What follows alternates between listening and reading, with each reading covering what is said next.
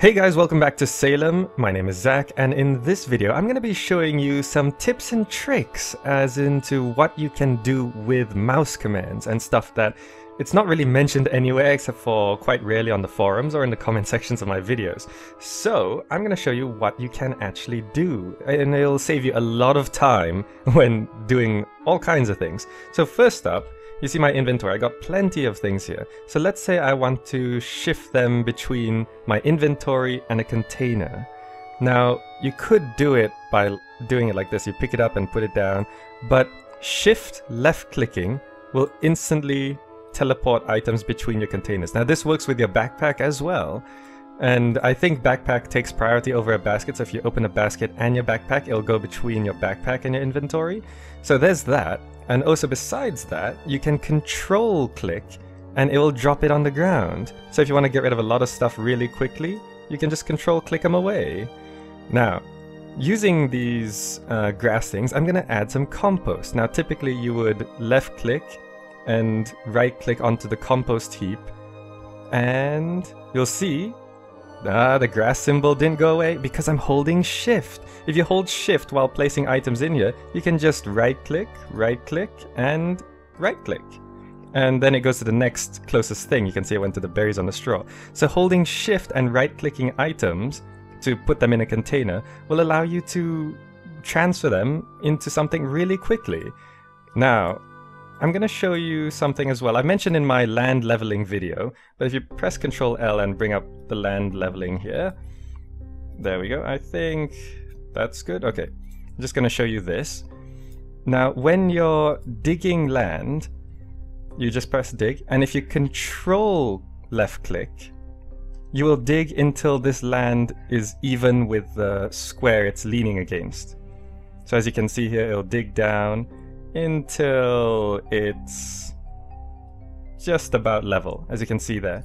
But then of course, if you control right click to put it down, you'll drop the land.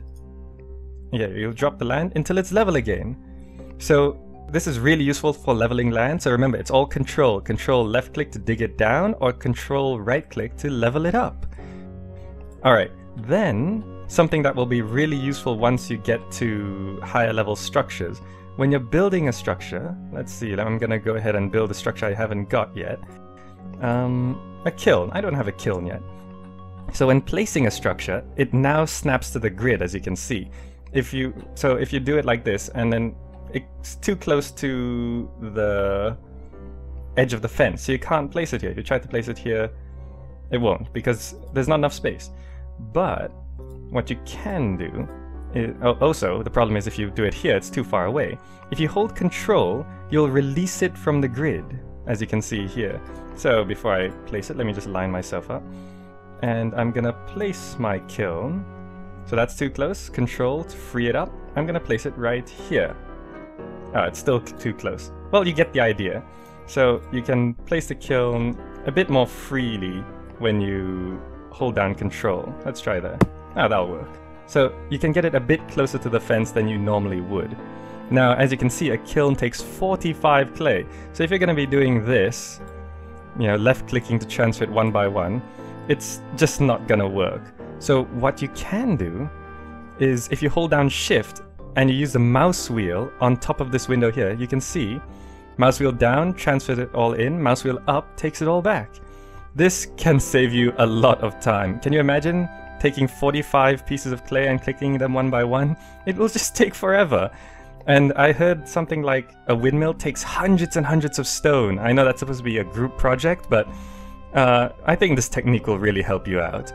Okay, I actually missed one more thing because I didn't know about it, but someone mentioned in the comments, so I have to re-upload this video. But it's quite important, especially when you want to place fences, and it's actually changing the direction of the building. So you see here, when you want to place a fence, especially when you want to line it up with another one, when you place them, you can hold shift and use the mouse wheel to change the orientation of this building, which is very useful and very important, especially because you can't build gates unless the two blocks are perfectly aligned. So that is quite important. Alright, that's it for all the mouse tips and tricks in Salem. I really hope they put this in a in-game guide somewhere, or some kind of control mechanism. Alright, that's it for this episode. I'll see you in the next video.